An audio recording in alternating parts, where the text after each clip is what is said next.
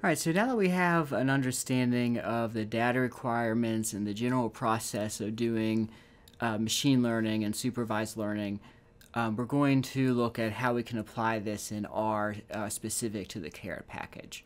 So in this course, I'm going to introduce you to random forest package and the caret package throughout the remaining sections.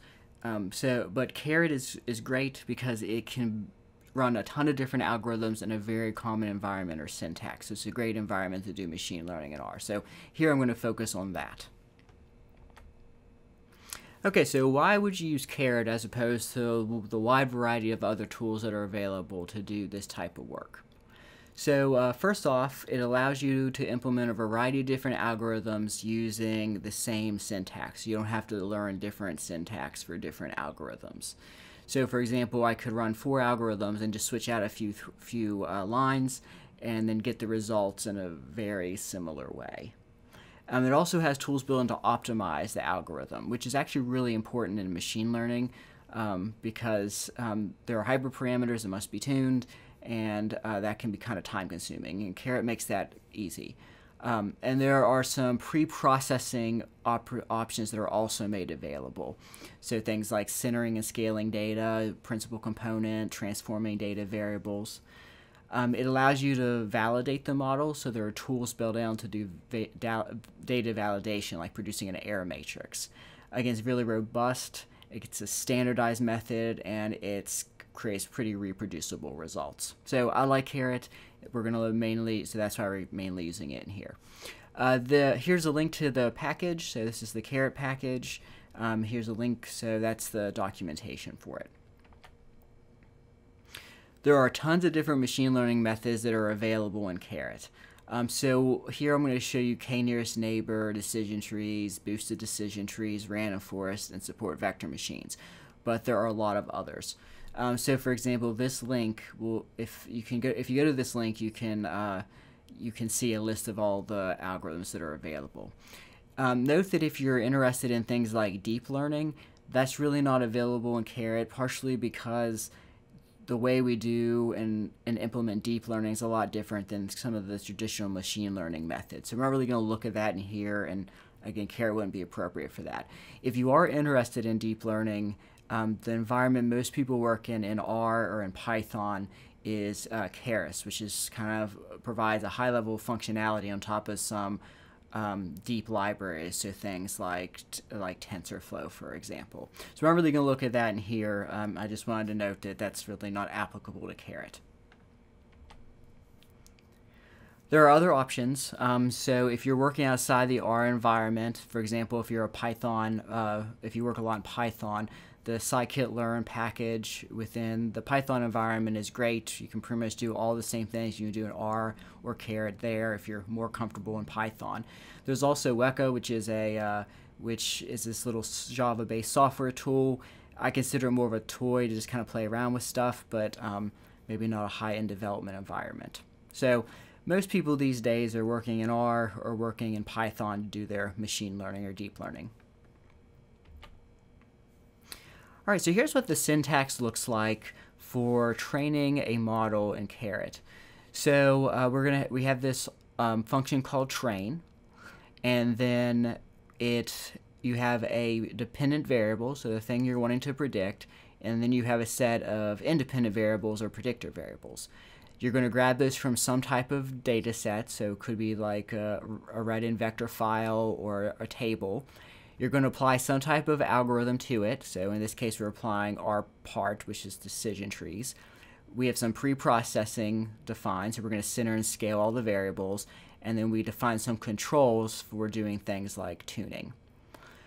So that's one method. So the key things I wanted to point out here was how you set up a call. So this class and then tilde period, what that means is predict class using all the other columns in the table. So that's just a shorthand for everything else. So if you had 100 other columns in the table other than a class column, then it's going to use all the 100 variables in the model. The way I actually prefer to define a syntax for the model is this second method. So it's a little bit different. Note here we're not setting up a data argument. Instead, we're actually specifying columns from specific tables. And they can even be different tables as long as they're the same length and in the correct order. So again, the same function. Now we're saying y is equal to train. And remember, so this is the columns first. So that would be column 1. So the first column is what we're going to try to predict from this table, train. And then we're going to use everything else in the table as the predictor variables. So 2 through the number of columns in train. Note that if you wanted to use a subset of the columns, then you could create a list element there with like a vector list using like combine to just call out the columns that you want. And then again, we're applying the same method, the same pre-processing, and the same controls. So there's 2 different options. You're going to mainly see me using this syntax in here. But there's also this formula-based syntax for defining the model you want to create. Input, predictor, and predictor variables, and in the dependent variable. Once you have a model, you're going to probably want to apply it to things once it's been validated. So making predictions is pretty easy. So here's an example for predicting to a table object. So the model would be the trained model that the algorithm produced, and the new data would be a new data table. So for example, this could be your validation data. So once you've trained the model, you apply it to the validation data, and you're going to get back predictions. So what you get back is going to depend on the type of model that you're creating. So if you are predicting a continuous variable, you could get a continuous measure. If you're probabilities, you get probabilities. Sometimes or categories if you're doing categorical, and there's sometimes ancillary data that's provided along with just the base prediction. If you want to predict to a raster grid, that's fairly similar. So you can use the predict function, and this comes from the raster package. So you do raster underscore data. So that would be the grids. So like a stack of all your predictor variables as a grid, the model that you're using to make the prediction, and then some other settings. So this progress equals window, that'll create a little progress window. That's generally a good idea because if you have a large grid, these can be kind of slow, so you want to get a sense of whether it's progressing. Overwrite equals true means it can overwrite the file on your computer. So I set that to true, so if I already had a predict.image file, whenever it ran this, it would overwrite it. So if you don't want to overwrite files, you could always set that to false to protect yourself. And this is the file name. Note here I didn't put a full file path so it's just going to get saved to whatever the set working directory is. If you don't want it to save to the working directory, then you need to go in here and actually set a full file path. I generally find that TIFF or image files work best for output, so I would stick with one of those in terms of like producing output. And as another side note, you may have a very large extent, and it might not be possible to actually read in all the data and predict to every location at once. So what you can do in those cases is grid or break the data up into smaller pieces and read them in as tiles. And use some type of like for loop to loop through every single tile and write the output out. And then you could go into your GIS or remote sensing software and actually merge them and post-process them if you wanted. And another side note is when you predict to a raster, the band names must match the predictor variable names, so it knows what band or what raster layer is associated with each predictor variable.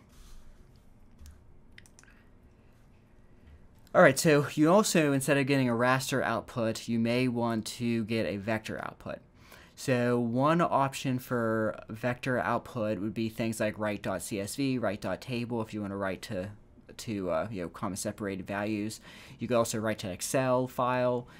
Here's an example where you're writing the output to a database file using the write.database function from the foreign package. So again, you've seen this in prior sections. There's lots of different tools for exporting out a table of values.